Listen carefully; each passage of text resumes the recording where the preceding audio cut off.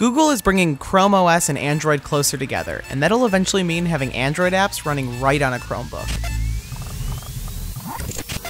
While still in the early stages, Google says the native Android apps such as Vine, Evernote, and Flipboard will eventually be able to run on Chromebooks. The apps can appear in a tall, phone-sized window, or they can be expanded to run as they would on tablets.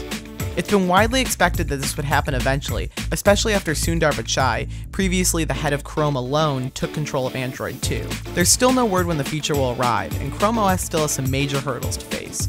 Mainly, these apps were designed for touchscreens, and most Chromebooks don't have them. Yes, Chrome has been working with touchscreens since the Chromebook Pixel was released last February, but for the most part, the experience has been unnecessarily tedious. That looks like it's about to change. Also, Google announced that ChromeOS will eventually be able to display notifications from a paired Android phone, and that a paired phone will be able to unlock a Chromebook just by coming near it. Thanks to these updates, the mobile and PC divide is continuing to blur.